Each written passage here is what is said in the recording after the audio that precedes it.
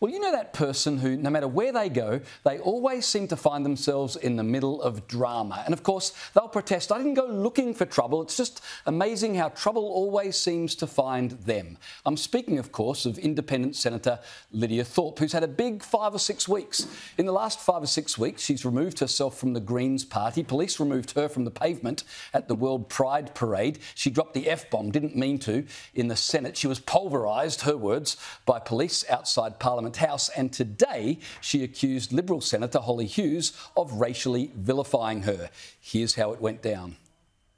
I want to acknowledge the traditional owners and custodians of the lands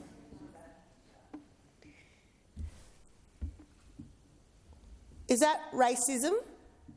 Is that racism? Can I just call out racism in this chamber right now, please?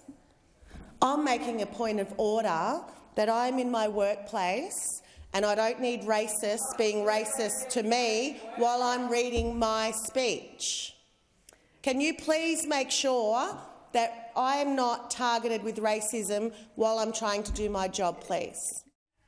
Now, the Senate microphone didn't pick it up, but while Lidia Thorpe was giving her acknowledgement of country, one of many acknowledgement of countries in the Senate that day, Holly Hughes was heard to say, "How many times has that happened today?" For context, it was 10:30 p.m. or thereabouts at night. We've all been in meetings where many acknowledgement of countries have been given, so many of us would be able to identify it wasn't so much racism as exasperation.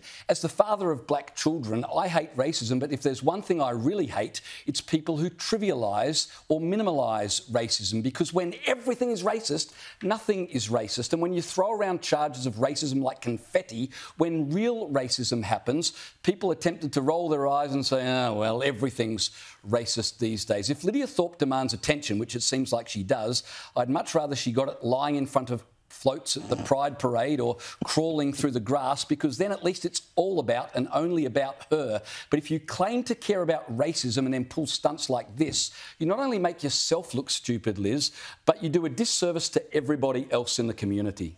You do, but what was the highlight of this entire exchange was Holly Hughes' pushback. This woman is my new spirit animal. She is absolutely based. Most people these days accused of racism will retract the statement, which is exactly what Lidia Thorpe wanted. What does Holly do? Watch and see.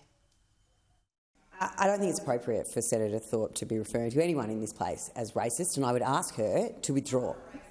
I would ask her to withdraw. That is absolutely inappropriate, and I will not be referred to by you as anything, let alone that. Constant reference to Australians who are born here from a different heritage referred to as colonisers is not helpful in any way. Senator Holly Hughes, thank you for saying what we're all thinking. This is how you handle these aggressors constantly posing as victims. That simple pushback, I'm not having a bar of this, and you can take a pack of cut lunch because I'm taking you to town on this. Absolutely loved it. That is a textbook, perfect definition of how to deal with these bullies. Can I just say, though, is that ageism? You went to Liz before me, James. Is that ageism? I want an apology from you, James, seriously. But this is completely in character for Lidia Thorpe. You might have seen this story today, that apparently last week in Canberra Airport, Lidia Thorpe has come across a 79-year-old woman. Bear this in mind, she's 79, Auntie Pat Anderson, who's been told that there's a problem with her ticket and therefore she can't get on the plane. And Lidia, for some reason, thinks it's a good idea to heckle a 79-year-old Aboriginal elder and go, "Where's your voice now? You need the voice. Where's your voice now?" I mean, A, it doesn't make any sense, but it's just utterly bizarre behaviour. And she was then pulled up by some other people who said, like, "Come on, woman, this is an elder here. Leave her alone." And then she apparently goes on to say, "Whoa, there's no elder here. Where's the elder? She's not my elder." I mean, can you think of a loopier person than Lidia Thorpe? You know, loopy Lidia. That is what she has become. She is a laughing stock. And if she thinks she's doing any good for her cause or the cause of Aboriginal people in this country, she's got rocks in her head. And yet this is the same woman who so indignantly asked the Senate just a matter of weeks ago this very question. What kind of person do you think I am?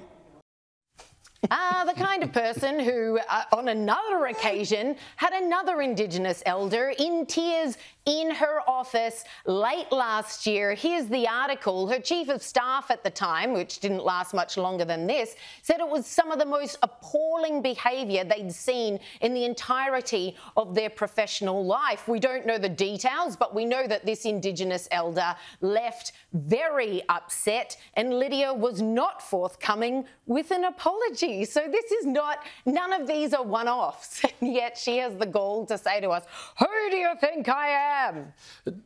There's certainly not one-offs, and I reckon, Caleb, you're right. We could have a regular segment. Oh, yeah, Loopy Lydia. Bring it on. Loopy Lydia. Get the graphic going. Loopy Lydia. Loony. You know, we could just do entire programs on it. We just get rid of the rest of the show. Let's just do that every night.